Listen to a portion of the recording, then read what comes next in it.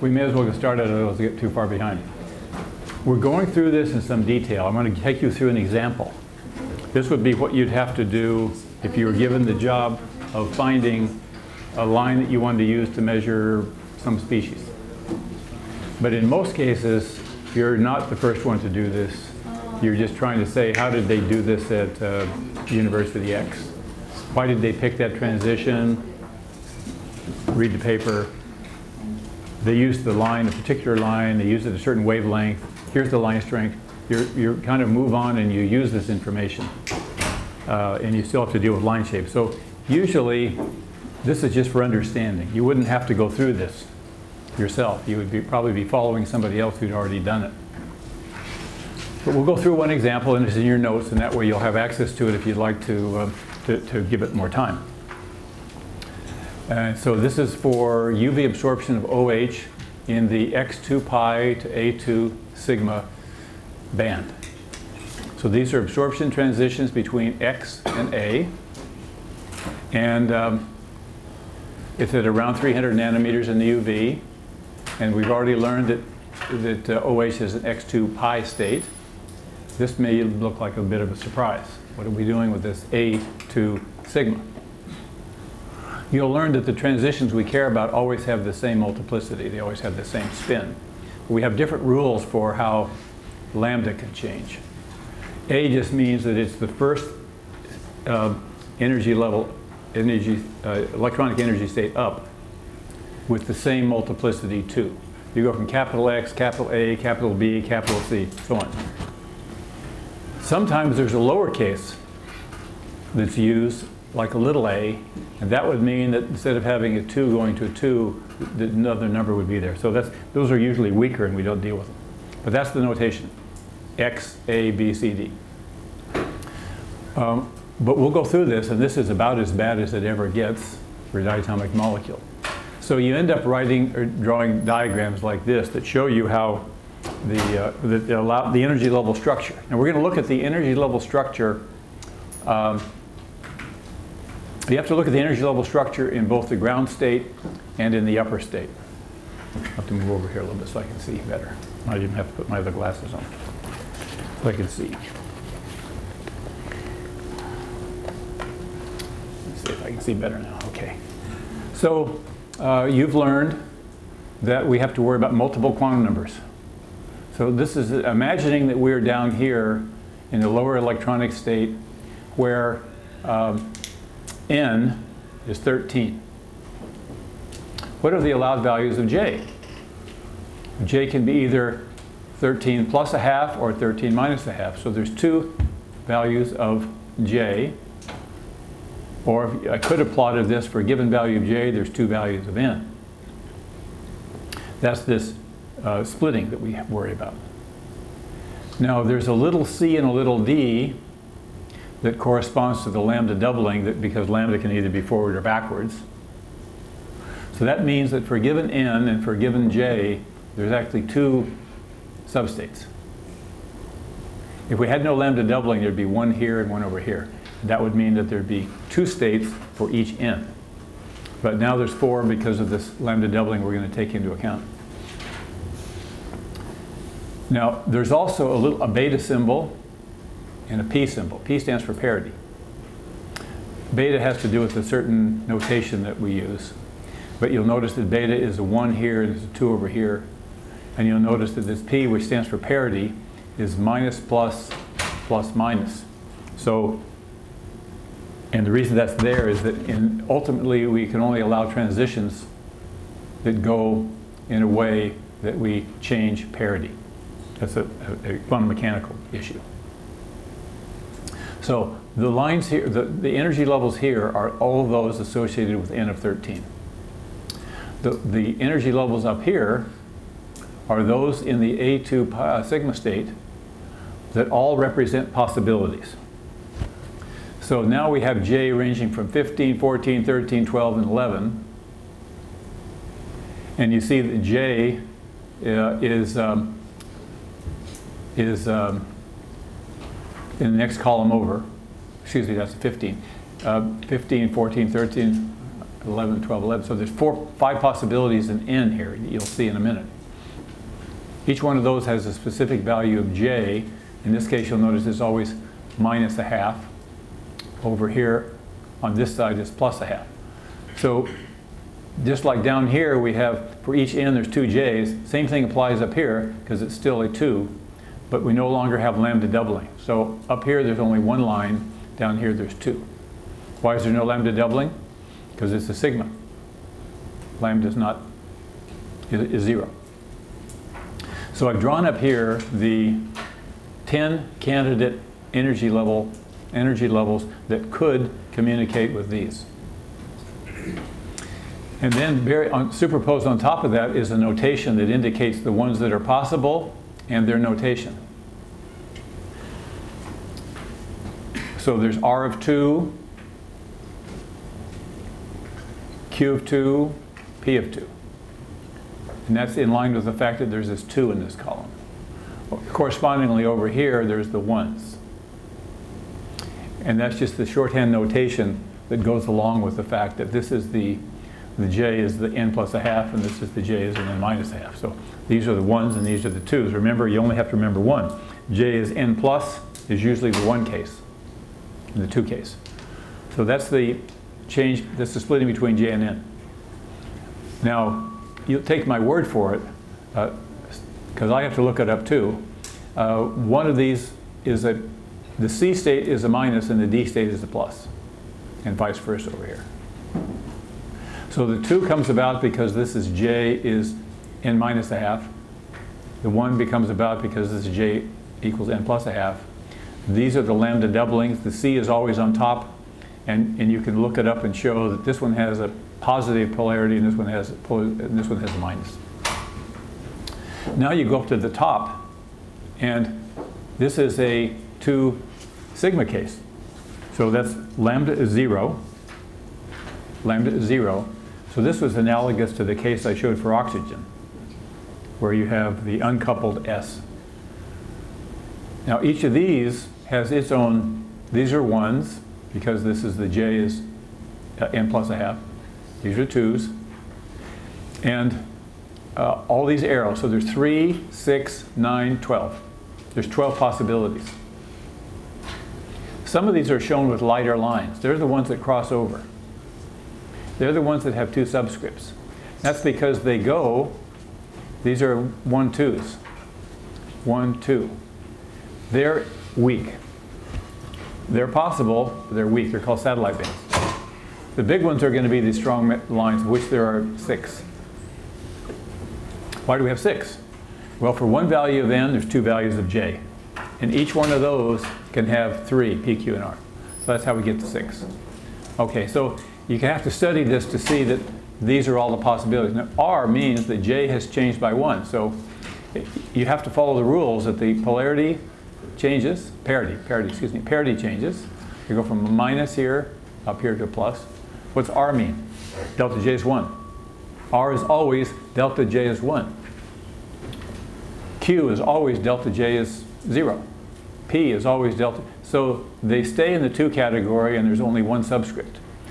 We only go to 2 subscripts when they cross over. And what you'll find is that these are all the possibilities. And the strong ones are obvious, they're the bold lines. And so it's kind of complicated, but you can kind of, once you draw the diagram, you can exclude all the other possibilities. You can't have delta J of 2. You can only have, and still call it an R, Q, and a P. All right, so that's kind of what it's all about. And I showed this earlier in the lecture set. This would be a plot of the line strengths versus wavelength for all of the possibilities that I've just shown you. There's a Q1, a Q2, so there are 6. 2 Qs, 2 Rs, 2 P, 6 primary branches. And you can forget most of the ones that have the double subscripts. So how did we get there? Well, that's what we're going to go through. So this has to be at a specific temperature, because when you change the temperature, you change the Boltzmann distribution. Change the Boltzmann distribution, you change the relative intensities. So this is the 0, 0 band. So V double prime and V prime are 0. It's 2,000 degrees, and I'm in this system right here. And these are all the lines that are significant with their notation.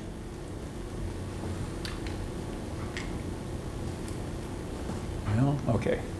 So there's several steps in this process, and it's in your notes, so I won't go through them in too much detail. You have to decide which upper and lower states you're going to deal with. You have to decide which transitions are allowed. You have to you have to utilize my transition notation. I think I'm going to show you this in a minute. You have to find these oscillator strengths, which are mostly just Hanson factors and Frank-Condon factors. You've got to calculate the Boltzmann fraction. That turns out to be tricky, but you always have one ace in the hole when you do Boltzmann fractions. The sum of the Boltzmann fractions has to be 1. If you add up your Boltzmann fractions and you're off by a factor of 2, you can usually find the problem. So you know something about the Boltzmann fractions, you can help to sort out the problems that you usually have. The line shape function, and then you're done. Now, in most cases, again, some people came in late. In most cases, you're following what somebody else has already done. They use the Q16 transition at such and such a wave number. You're going to do it too. You know the wave number. You set the wavelength of your laser, and you just kind of follow in somebody else's footsteps. You use their oscillator strengths. It's not as hard as this is all made out to be. But if you're given the problem of, is there a stronger line? What if I went to another species? Well, now, then you have to go through some of this stuff in some detail if someone else hasn't done it already. So we always use term energies. Looks like I've broken my own rule here. Looks like capital E. Usually this is a capital T. We're using N, that should be a V, N, V, and J for our quantum numbers. Here's the electronic energy, vibrational energy, rotational energy. We usually invoke this Born-Oppenheimer approximation, which says that we can separate energy types so that G is in this form and F is written separately. So there's the Born-Oppenheimer approximation, and there's the Frank-Condon principle. I get confused sometimes. Born-Oppenheimer just says that it's okay if I separate the energy of vibration and rotation and just add them up. Otherwise, I'd have to have an energy that's a mixed function of V and J. You get these numbers out of books. This system's been studied for 100 years. So these numbers are in the book. You go in the book, you look under this. You have to have the term energy of the upper state. Term energy of the lower state is 0. So the energy spacing is the difference in the potential energy wells, TE, plus the contributions for changes in vibration and rotation. At this level, I've only given you enough to find the band centers. This would be enough to find the rotationless transition wave numbers for any VV pair. But we haven't dealt with the rotations yet. Now, we have to pay attention to the upper state. We've been paying attention to the ground state. We've got to pay attention to the upper state. This is just like the oxygen case. The upper state is a 2 sigma. Sigma means that lambda is 0. There's no lambda. If there's no lambda, then S gets unlocked and can go its own way, and we get J by this combination, where J can have 2 values. Since we have the 2 sigma case, J has 2 values, n plus a half and minus a half. And the point is that these states have different energy. So let's look at OH. So upper state's 2 sigma, lambda 0, sigma's not defined, Hund's case B. N can be N, that's the nuclear part. It could be anything, 0, 1, 2, 3, 4, 5. But S is a half, therefore J can never be negative. F1 is always the plus case. That's how I remember it. F1 is always J equals N plus a half. Therefore the other one is J equals N minus a half. Now, different books will do this, write the energy either in terms of N or F. When if they say F1 of 10, you know they're talking about N because only N is an integer. J is a half integer. So you can tell right away if they're tabulating it in terms of N or J. If this was F1 of 10 and a half, I'd know they're talking in terms of J. Now, the upper state. So if it were a pure case B, you could put the equations that I've been showing you in a form like this. Here's the distortion term, pretend it's not there.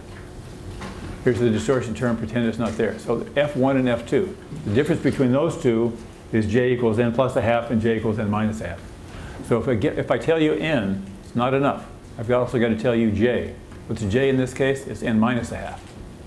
So you can write these expressions, and this should be a V in terms of V. So this is B sub V, n. And so this distortion term, forget about it. So one's a plus and one's a minus. So the splitting here between those states is the split constant, one wave numbers in this case. So immediately you have an equation for the states, the energies of the states. You have to have equations for the energies of the lower states, and then you take the allowed differences. So this one's not that bad. This would be the spin splitting. That number is about 0.1. So that just says that for a given n, J of n plus a half and J of n minus a half is split by approximately 0.1 times whatever n is. If n is 10, this is 1.9 wave numbers. So this is a model, but it's a pretty good model. Life gets a little more complicated, unfortunately, for the lower state. And this is mostly associated with the fact that it's a hydride. Molecules are more difficult when one of the atoms is an H, unfortunately. So now, this is just a plot of the same thing. So this is this 2 gamma, this is the splitting between, for a given n now, J has 2 values. The first one is called the F1, this is called the F2, and it can be shown, or you can look it up, that the parity for both of these is a plus. If I went to an n of 1, I'd get these two right here. If I went to n of 0, there's only one state. I can only have the F1 state. Notice how it goes from plus, minus, plus. And in the lower state, it goes the other way around. It goes minus, plus, minus.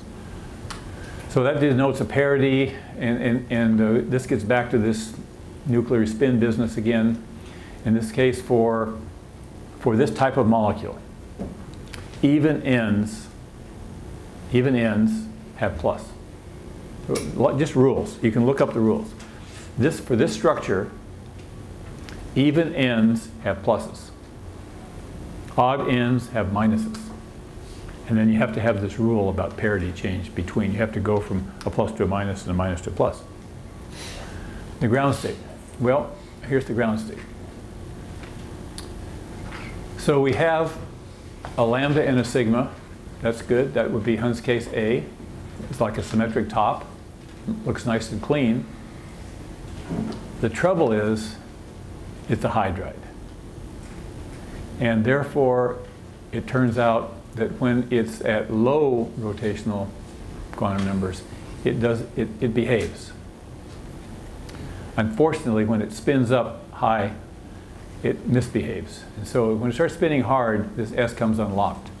What does that mean? That means we have some sort of mixed equations. It kind of goes from one value set at low n and it goes to another set at high n, and they call that an intermediate case. And so, but it's something, it would be in the literature. So unless you're the first person doing OH, you can just find these equations and you use them. So now they're starting to look a little more complicated because this has been built for this intermediate case. When it appears like this, here's the F1 of n and the F2 of n, you understand that. The B's you understand. The n is the rotational quantum number, you understand that. Lambda is the value of lambda. Everything looks pretty good until you get to a y. The D's, you just kind of, they're not too important. Forget those. Everything's going good until you get to the y. What's y? Y is the shorthand notation for A over B. And this is where it gets a little subtle. B sub V is your moment of inertia. A is either the moment of inertia or the spin orbit coupling constant. And numerically, the absolute magnitude is about the same, but it's a negative number. So y is a negative number because A is a negative spin orbit. And that just means that it's inverted, really. There's regular and inverted. So, okay, for small n, it behaves like Hund's case A, and you'd be able, probably could do this with a little bit of work. For large n, unfortunately, behaves like Hund's case B, and we have different equations. And in between, it kind of varies. So let's look at this. Ground state. So what is F1? That's J is the n plus a half. Over here, J is n minus a half. It looks like these things are maybe missing from your diagram here, unfortunately. Is it missing from my screen? I don't think it's missing from my screen. Okay, I'll have to tell you then. This is the 3 halves, 5 halves, 7 halves. So the question is, subtle question. This is the 3 halves. N is 1. This is an F2. This is an F1. Which one is higher? Well, because A is negative, that's why the 3 halves is lower than the 1 half. So if you know the sign of A, you're already done. But that's why this is the 3 halves and this is the 1 half. So there's some subtleties in this, except if you find the paper in which all these energy levels are given, you know, they're tabulations. They're already done. And that's about 130. So if we had gone back to this model equation here, T is T0 plus A lambda sigma. And if you looked in the tables and it said, well, for A is about minus 140, then this should have been 140. But when you actually measure them from spectroscopy, you get 130. Why is that? Because already as you're going up this ladder, it's starting to change its behavior. So that's why. That's why it's not exactly 140. Now for Hund's case B, this should be, remember this is 3 halves and 5 halves. So this is a 3 halves and a 3 halves. 3 halves, 3 halves. According to the Hund's case, which ought to be 2 times the value of A minus BV. So anyway, you can work this all out. And what does it say here? Constant offset for Hund's case A should be lower by 316, but it's only 188. And that's because it's already, as a hydride, already starting to change its character. It's in between. Lambda doubling. So we have to add another, every place there was 1 line, there's now 2, but they have different parity. And so you don't double the number of lines that are present, you just have to be careful about where they're coming from. So now this is where we go to this picture. Okay, now I'm introducing one more nomenclature. Term symbol here. Frequently there will be a parenthesis that indicates the vibrational quantum. So what is this? That's the vibrational quantum number for the transition we're worried, for the band we're worried about in the A2 sigma state. Now the transitions that are characterized by this additional notation, Y, X, A, B. Let's look at A and B.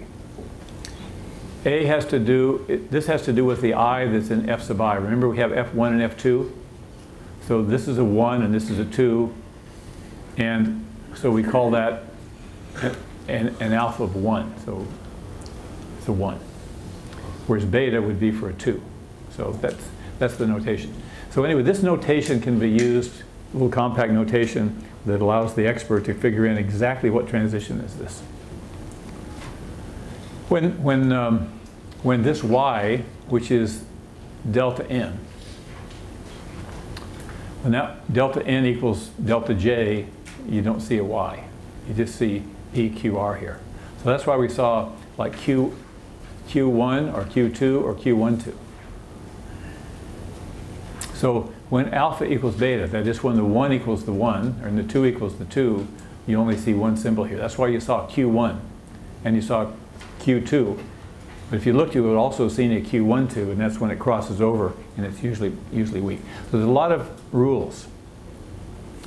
This is interesting. So in this situation, I told you wrong. It is possible for delta N to be 2 when delta J is 1. They're weak. Okay, big rule. Parity must change. Delta J has to be 0 plus minus 1. Those are inviolate rules. You can't have a 0 to 0. There's certain hard rules that come into play. So you put all those rules together and you get back to this diagram that I showed you. This contains all of the allowed transitions. So you should look at this if you want and say, do I understand why there's not a line in a certain place? Do I understand why there is a line in a certain place? Cross branches weaken. So basically when n gets bigger, these cross branches go away. Why do I have two figures here? Let's see. This is for K13. I've lost track of why I'm doing this here.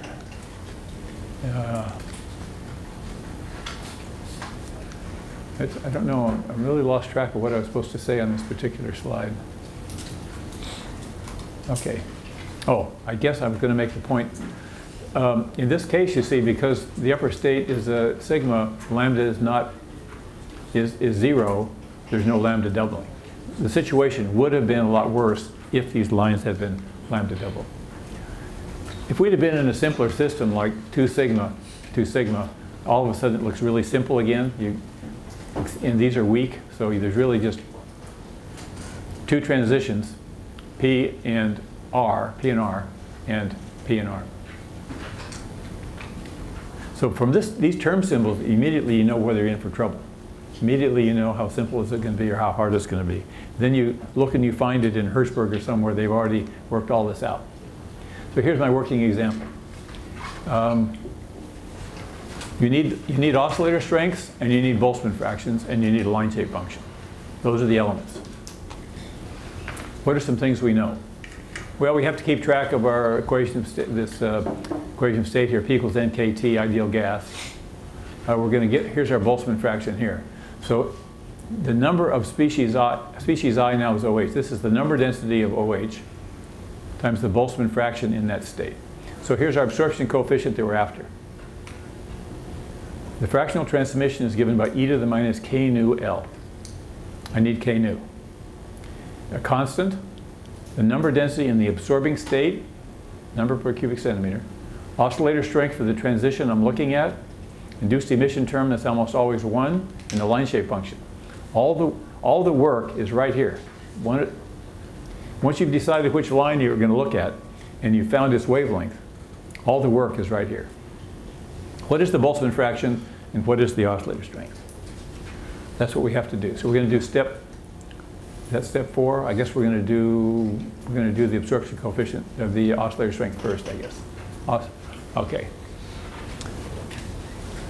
So if I really were going to be complete, I would write out the oscillator strength in terms of all of the parameters. Electronic, vibrational, spin, angular momentum, lambda doubling. Those are the things I have to worry about if they're there. But in the end, it's given by the product of 3 terms. The electronic strength, the Frank-Condon factor, and the Ronald factor. These are numbers. This one comes from quantum mechanical calculations, but they're tabulated. This one comes from observations mostly. But this is a fraction. See, the most this can be is a half, basically. This is a number, and this is a number. They come from different kinds of experiments. Now, if you're going to do OH, you'd look it up and you'd say, well, I'm going to be using the 0,0 band at 306 nanometers. The oscillator strength is known to be 0.00096 within about 2 or 3%. It's known. It's done. So if you decide you're going to look at that band, a line in that band, the oscillator strength is already known for the band. And where that came from was an electronic oscillator strength and a Frank-Condon factor, defined in a way that they're all sum up to 1. But the Ronald factor is a little bit trickier.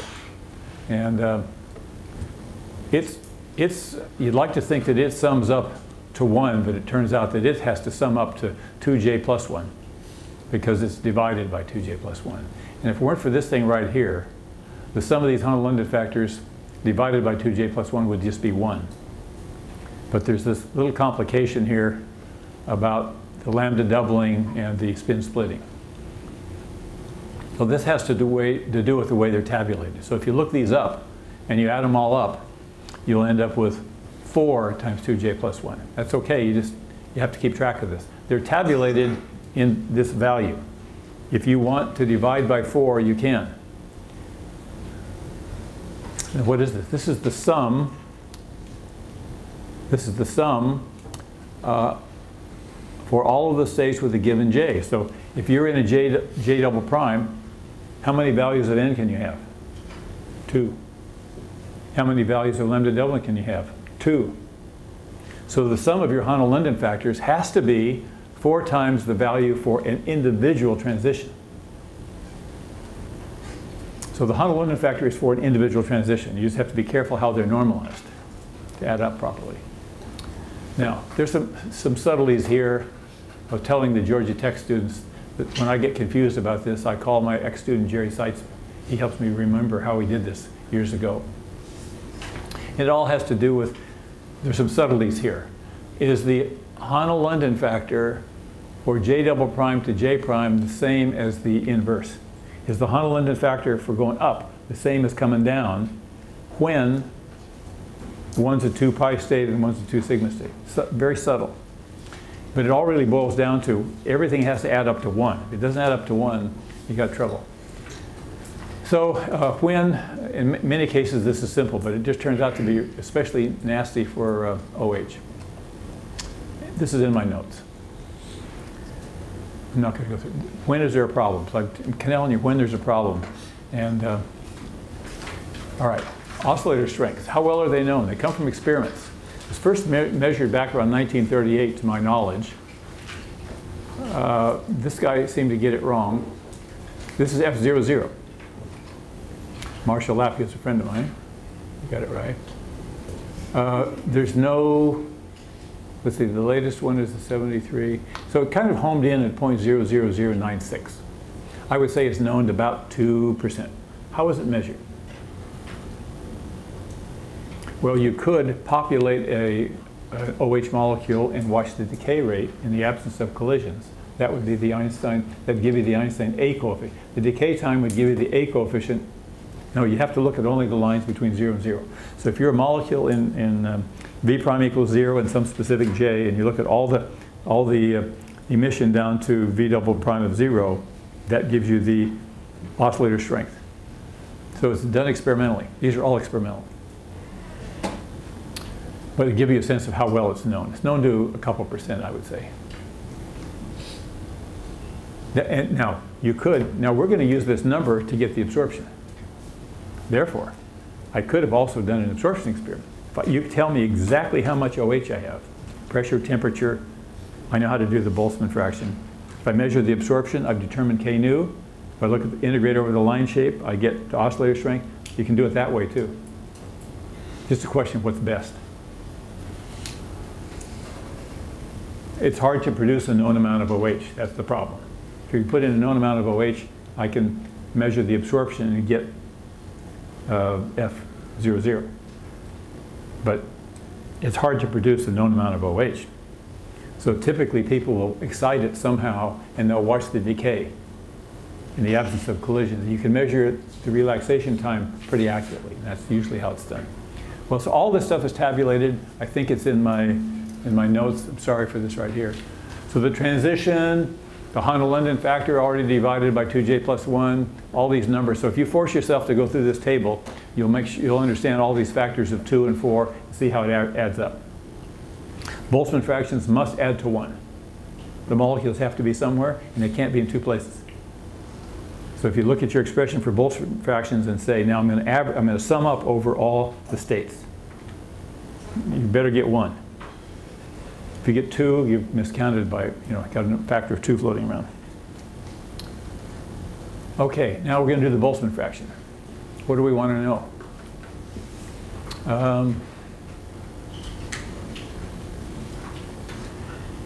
Okay.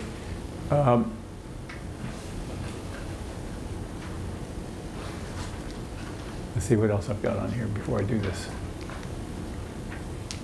Okay. Here's our general expression.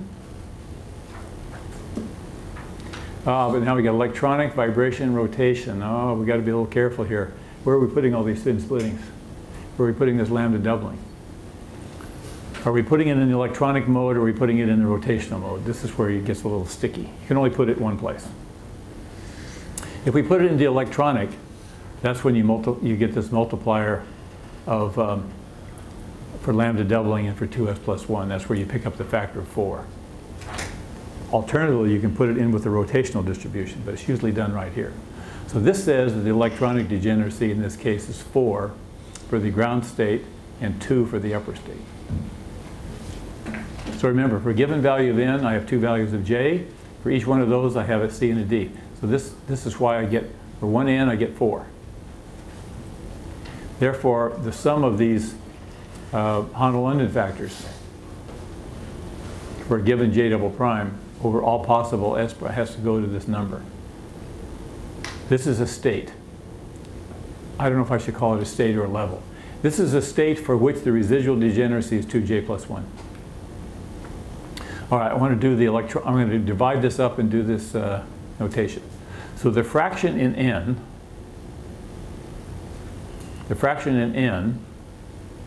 just the electronic level now, is given by this expression. So this is the electronic. And I put the electronic up here, so this is the fraction in what's QE? Now QE is going to be like 4 here. So that's the QE. Here's the 2s plus 1, that's 4 right there. So it's down here as well as up here. I don't know if I go to the next slide, might be. So I got to do the vibration. This is the easy one. What's the fractional population in V? That's e to the minus h over kt times g over q. So that one, this is the easy one. Rotational, this one isn't bad because I've put the hard part into the electronic. So now instead of having 2j plus 1, I get 2n plus 1. That's a subtlety. Q rot is now t over theta r. There's no 2 here because it's asymmetric. So the rotations and the vibrations look like you're expecting. That's because we've done the spin splitting in the electronic. Now I've got to start putting this stuff together. What fraction of those with a given n are in a given j? So in other words, for a given n, what fraction is in j? You go through this and it's in the reader, you'll get about a half. That's what you expect. So about half. Why? Because for every n there's 2 j's, roughly half in each place. That's how you check yourself to make sure that they're going to add up properly.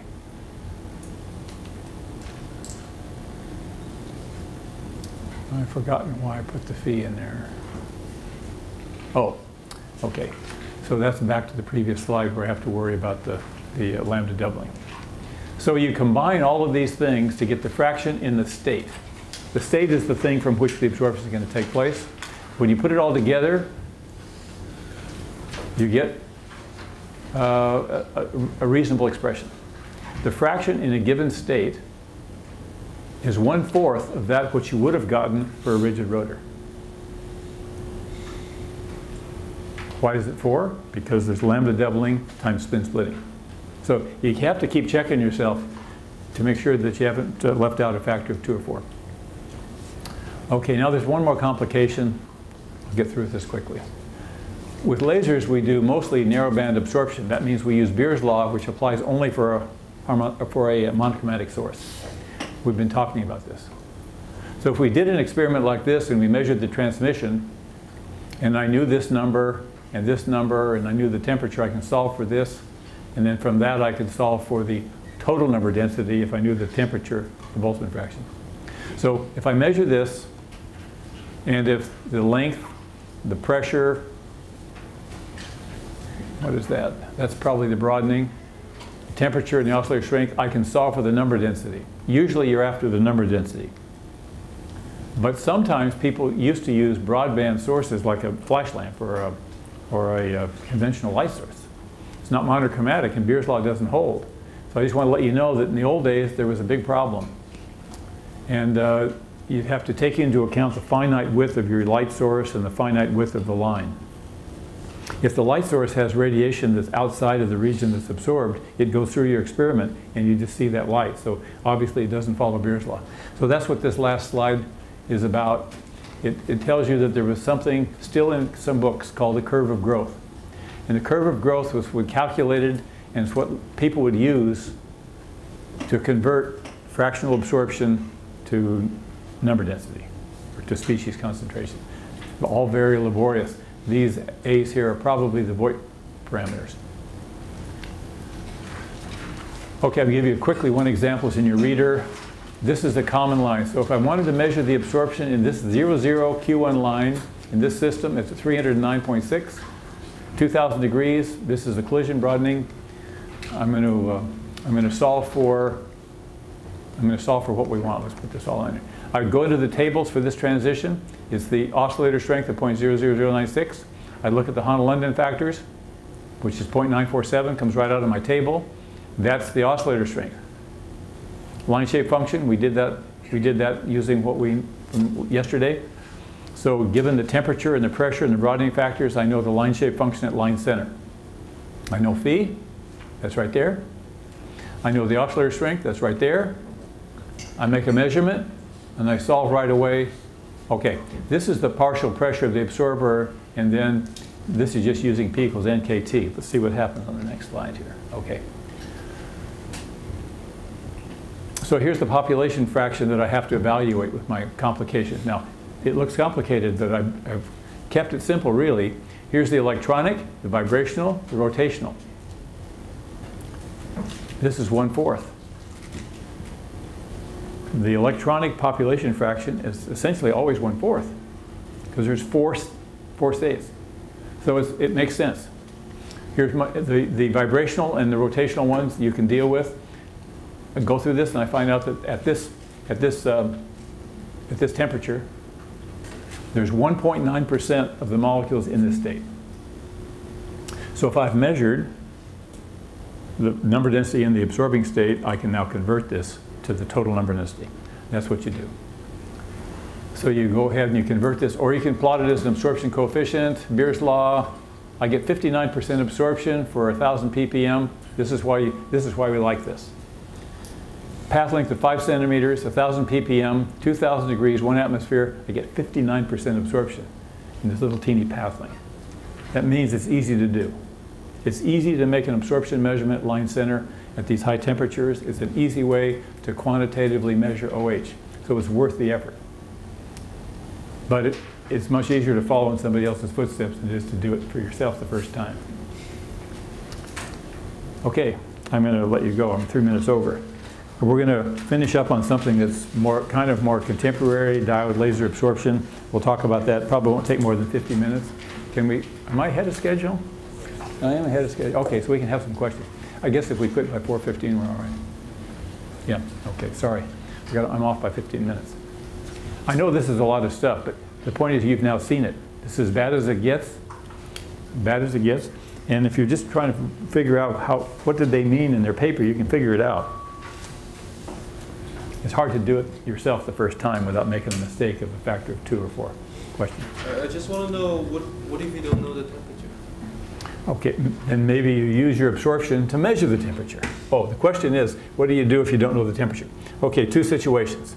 You do know the temperature, you don't. If you know it, you can calculate the Boltzmann fraction and convert your measurement of absorption in a given state to the total number density of the species, which is usually what you're after. Temperature is not known, you have 2 choices. You take the ratio of the absorption in 2 states and use that to get the temperature.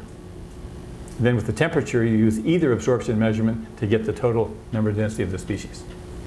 So, depends. Usually you have to know pressure also. So you either know the temperature or you have to find it. Or you can pick a line that's temperature insensitive. You can ask from the Boltzmann fraction, what state, over some temperature range, what state has a nearly constant Boltzmann fraction? Then you can use that one. Then you don't have to know the temperature so well. You have to decide whether it's you know it or don't. And if it's, say, a little bit non-uniform along your line of sight, you try to pick a state that's kind of got a constant Boltzmann fraction. Typically, at combustion conditions, that's like N of 7 or 8.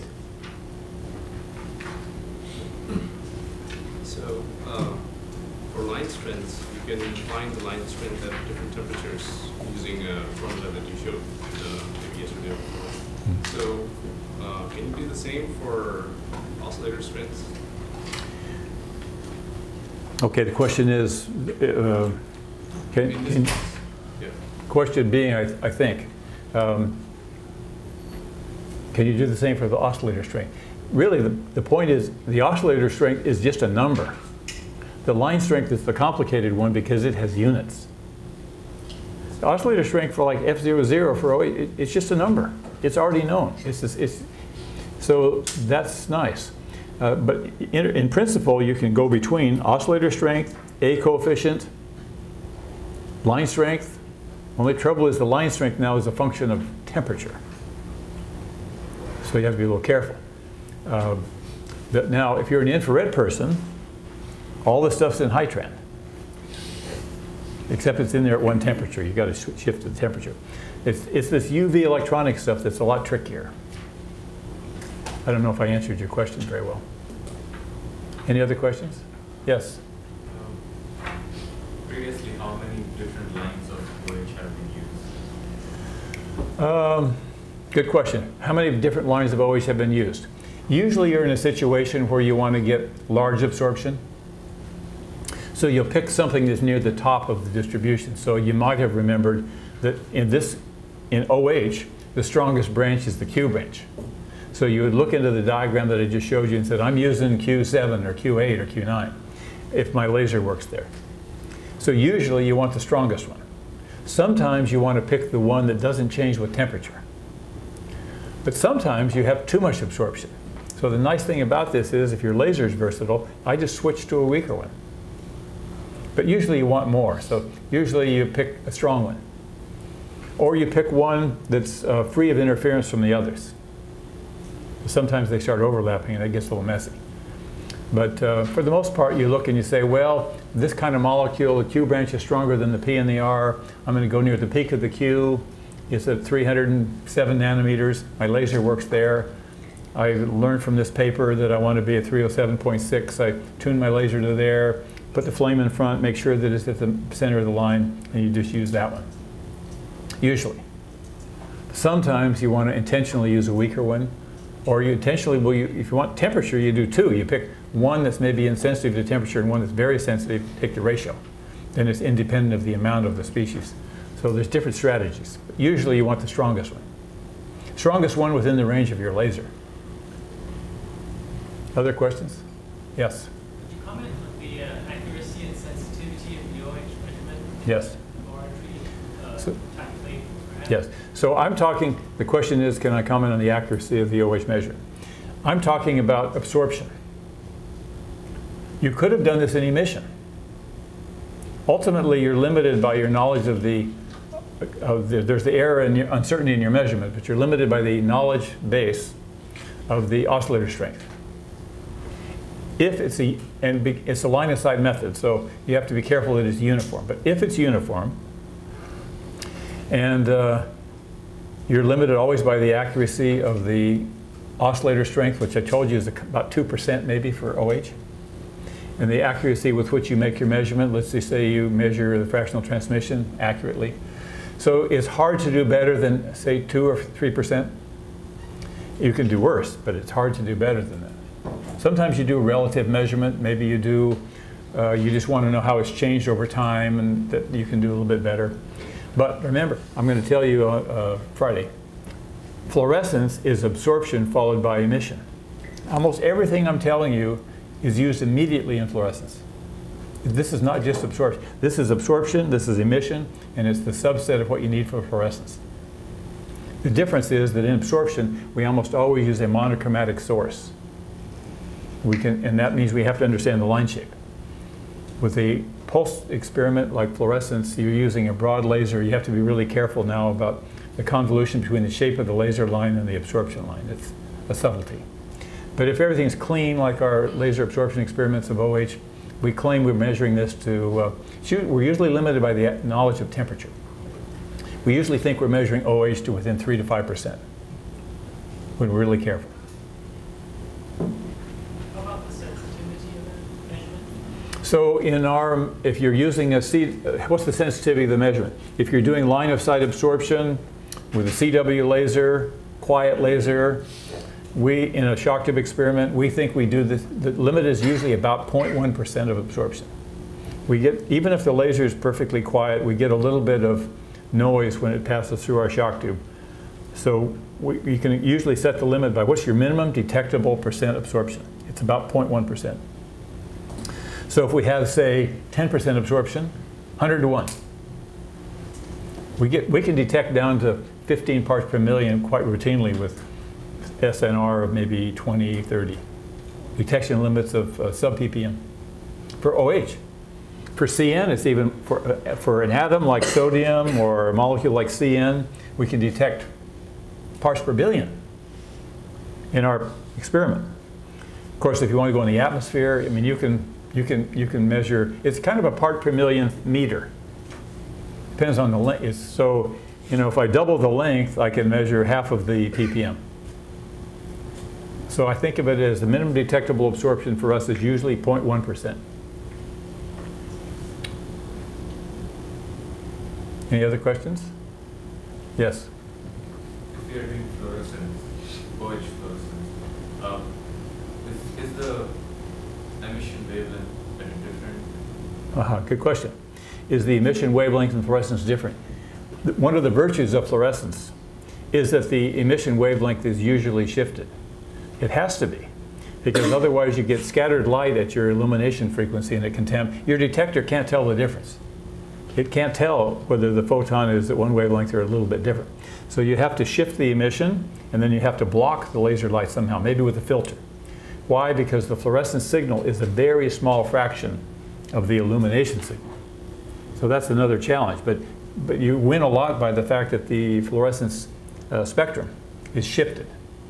So you excite, and then later you look at the emission. So typically in OH, for example, we might excite from 0 to 0 and detect 0 to 1.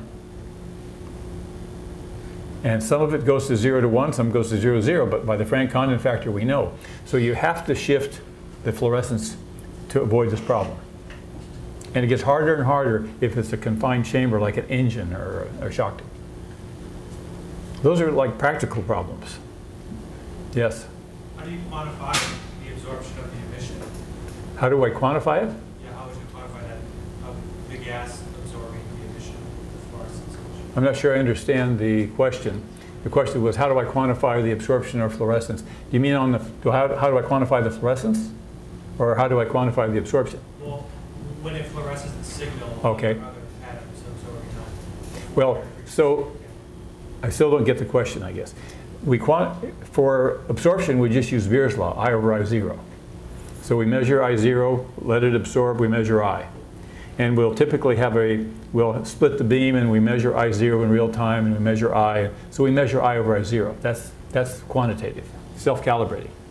Fluorescence is harder. Fluorescence light comes out. It's spatially quantitative because we get an image if we do PLF. Spatially quantitative, it's temporally quantitative. We do it in 100 nanoseconds. But to get the concentration of the species is very tricky. And we're going to talk about that on Friday. I don't know if that answers your question, but fluorescence is hard to be quantitative. You can be quantitative spatially, temporally, but to get the concentration, that's tricky. And that's why absorption is so nice. My talk is Quantitative Diagnostics. Absorption is quantitative. Most of the other methods are not so easily quantitative. That's a problem. Any last question? Okay, I guess we'll take a break for 15 minutes.